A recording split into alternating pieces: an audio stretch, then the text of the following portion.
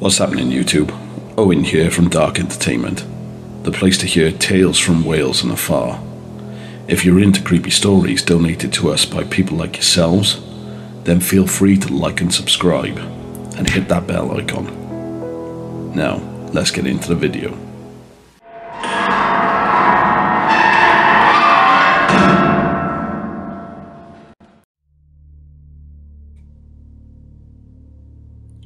Welcome back to the channel. Now this episode's going to be a little bit different. For the purposes of this episode, I'm not going to be putting my dark and sinister voice on like I normally do. I sound dark and sinister enough as it is. But I'm going to be narrating this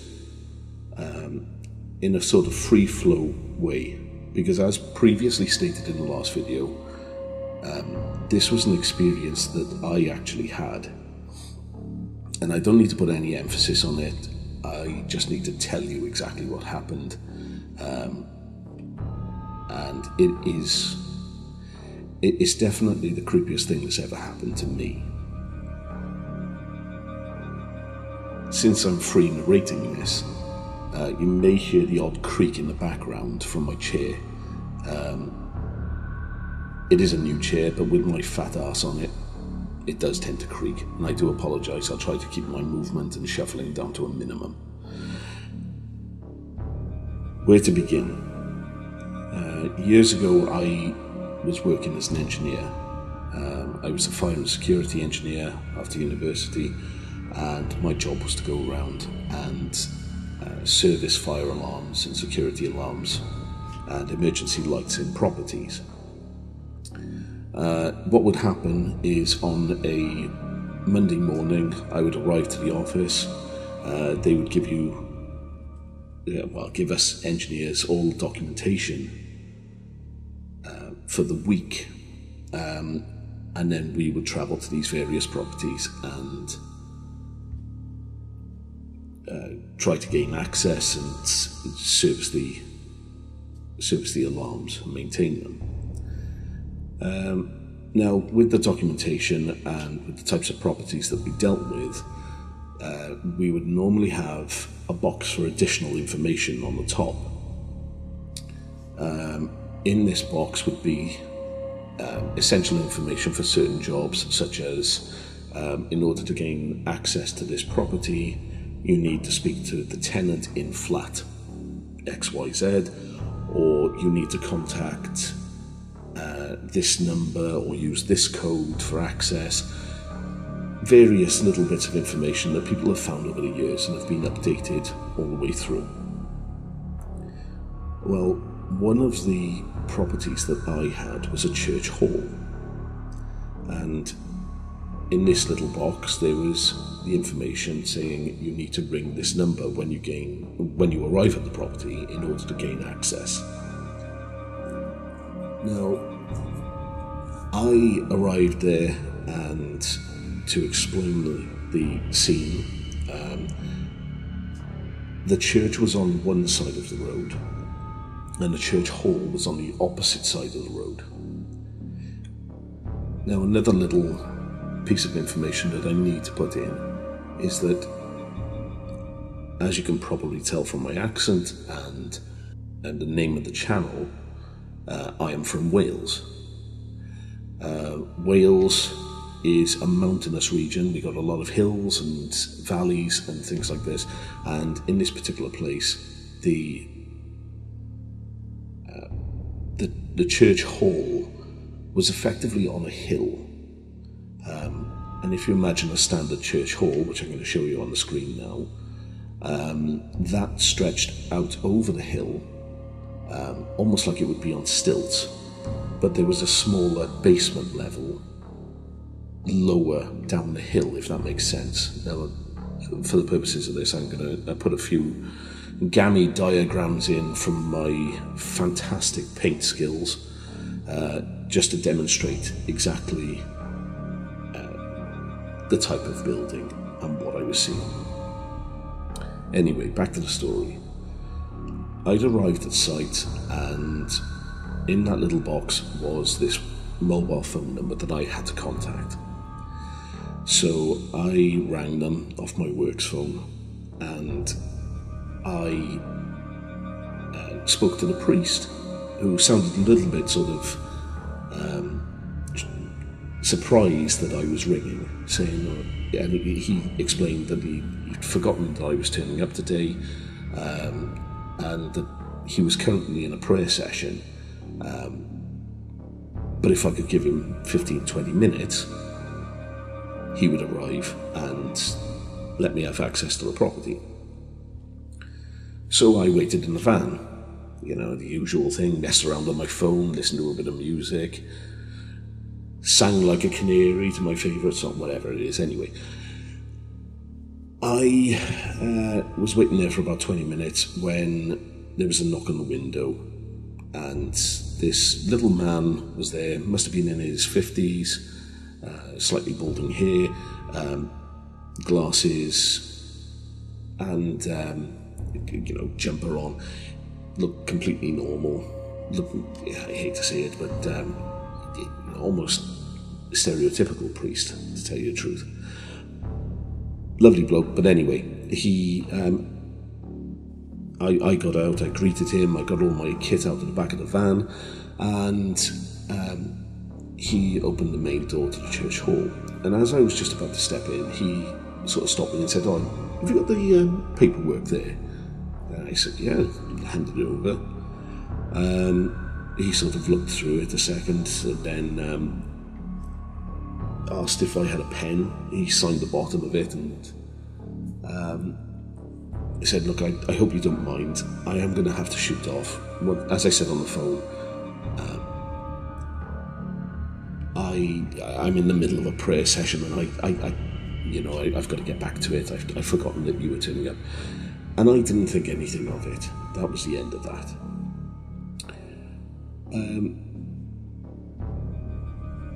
Anyway, he also turned around and said, "Look, when you leave, just make sure that you slam the door after you, because sometimes it doesn't quite catch, the wind takes it, and anyone can get access." But as you'll see, you've got the main church hall in front of you here, and then just to the right of the stairs, there's the green room, and there's the stairs down into the basement area. There's a few other rooms in there. You might not be able to get access to them, but just do what you can. And then he left. So I went in and I dismantled the fire panel, started testing the batteries, testing the sounders, and various things like this. And then set up my smoke poles to go testing the fire alarm. So I went through and I tested the main hall, went on stage, tested the detectors there, tested everything in the green room. And then this is where things started to get a little bit strange. I would naturally call myself a skeptic when it comes to the paranormal and things like this. And certainly at this point in time, I would have said that, yeah, I mean, I would generally think that there was a rational explanation for a lot of things.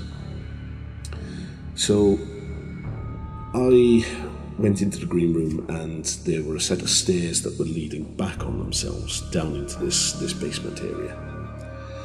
And I began walking down them, and they were the type of stairs that you'd find in any sort of 80s horror film. They were made of wood, they creaked, they were ominous, and you can imagine them falling away from you if you tried to run out of there in an emergency. Anyway, I went down them. It's just some old stairs. They're bound to be creepy, But anyway, and as I got to the bottom of the stairs, I went cold. My whole body started to shiver, and the hairs on my arms started to stand up, and there was even condensation in my breath. But I put that down to, well, it's an old church hall. There's no there's no heating on, there's no windows down here, it's pitch black, the lights weren't working, there was no heat whatsoever, so it's bound to be cold. And it's lower down this hill. Since there were no lights, I had a works phone at the time, which was a little Nokia thing, and this particular sort of brick Nokia had a torch on the end of it. So since my hands were full, I took this out, held it in my mouth like a chalk ice, and started wandering around the room, illuminating things as I went with this phone in my mouth. And there were a few large rooms there that had things like drum kits in them for kids' band practice, and soft toys for like mothers' meetings and children's play areas and things like this. But it looked pretty derelict. One of the fire emergency exits had spray painted on it something like you'd find in a horror film or a zombie film, saying "Do not enter, dead inside," but this just said "Do not enter." But it still looked quite creepy, and even at the time I was thinking this would be a perfect place to film something like that. Anyway, I went through and I carried on testing each thing, and I got all the way to the end. And as you'll probably see on screen at the moment, the main downstairs area had 2 fire exits on either side of it, on this main corridor. And on the fire exits were emergency break glass, manual core points, and in order to test these without actually having to break the glass, you have a set of keys. And because there are all different makes of these, you can't just use one key for everything. You've got to have half a dozen keys that stab you in the leg when you walk in. They're awful things. But anyway, I got to the last call point, and I took the keys out of my pocket and was bending down, looking at the keyhole to find out which particular key it was. When I suddenly stopped in my tracks because I could hear the creaking stairs down to the basement start to creak, as if someone was walking down them. Now, me being rational, I thought, right, okay, perhaps it's the priest. He's finished his prayer session now, and he's come back to shut the door after me, whatever it may be. So I put all my smoke poles and equipment down, and I wandered back towards the stairs. And as I turned around the corner to the stairs and looked up, I froze because the footsteps had stopped. And there was no one on the stairs. And I once again tried to rationalise this, and I said, well, perhaps you've imagined this. This is very strange, but you've imagined it. So I wandered back down the corridor, and to tell you the truth, I was on edge now. I was starting to, I could feel my heart racing, and I was starting to panic. And by this point, I just wanted to go. I'd had enough. So I fumbled with the keys again, found the right key, and tested the break glass point. And then I heard what sounded like running footsteps up behind me. And I span around,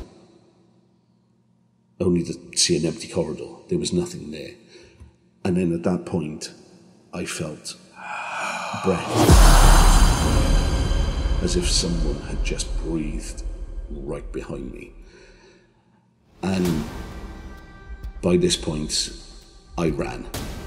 I couldn't be in there anymore. I wanted out. I wanted to just get out of there. So I ran and ran right up the stairs, out to the front door, and I slammed it behind me after putting the panel back together, and got in the van and drove. And I drove for about 2 miles before finding a lay-by where I just pulled in and began to try to calm myself down. My hands were shaking, my heart was racing. I looked like I'd run a marathon at this point because I was sweating profusely, which, as you can imagine, is probably not a good look for a fat guy like me. And I couldn't process this. I couldn't understand what had just happened. And after a while, I thought I need to speak to someone about this. So I rang one of the other engineers, a guy called Gary. And Gary wasn't the type of person to get scared over these things. I mean, he used to work as a bouncer and various things like this. And he could hear as soon as he picked up the phone that something was wrong. Something didn't sound right. And I said, "Oh, I've just been in a job." And he said, "Are you up in Aberdeen?" And I froze, and I said, "Yes." He said, "At the church hall?" I said, "Yes." He then proceeded to tell me that I'm not the only person that has actually experienced something there. He told me that every engineer that has been there has experienced some sort of strange phenomenon. And they tend to give the job to the new engineers because the old engineers don't want to go there. He then proceeded to tell me about when they took over the panel. And what they mean by took over the panel was that the panel, the fire alarm was maintained by a different company. The owner of the property then changed hands, changed maintenance company. We took it over, and when you take over a new panel, it's not just a case of carrying on with maintenance. You've got to check to make sure that it's been wired correctly in the first place, make sure that the load on the batteries in the panel isn't too much, and various other checks. Make sure there's no breaks in the cable before anyone else can turn up and start maintenance on it. So he arrived with another engineer called Dean. Now, once again, Dean was a big burly bloke. He used to do bodybuilding. These aren't the type of guys that would get scared over something, ghosts or aliens or stuff. They just wouldn't believe in that sort of stuff. But whilst they were in the entrance area, they were checking the batteries on the panel and checking the loads and things like this. And Gary was in the middle of setting up the smoke poles when he looked down the main corridor, and in the doorway of the green room was a black shadow, the same size as a man. He immediately started to sort of whisper to Dean, look, there's something here. Dean ignored him. He said, "Look, I'm doing the panel, just give me a second." And Gary could not take his eyes away from this thing, and then he started tapping Dean on his shoulder, saying, Dean, you need to look at this." And Dean still ignored him, and eventually Gary turned around, tapped Dean, grabbed him, and they both looked down the corridor to see that this shadow was halfway up the hall. And they ran. They got out of there. They ran. got in the van, and then basically had a garbled discussion. They said, look, we've got to go back, we've got to test this thing, we've got to, make sure it all works. I don't know what it is, but I don't want to be in there any longer than we have to. And they went round in a pair when they went back to make sure that this thing was done. They didn't have any experience after that. But he also told me that that's the reason why the priest signed the paperwork to say that the job was done without actually stepping foot in the property.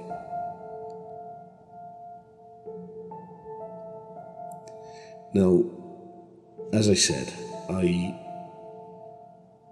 would consider myself a skeptic, but I can't explain that one.